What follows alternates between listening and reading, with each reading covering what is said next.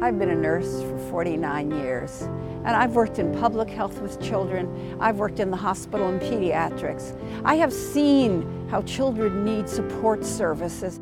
Prop 1D slashes funding for immunization, infant health care, child abuse prevention, and early education programs. The withdrawal of funding to prevent child abuse, the withdrawal of funding for immunizations and child care will just be tragic. These are our children. This is the future of California. We cannot let this proposition pass. Protect the children. Stop 1D. Join the fight against 1D at stop1d.com.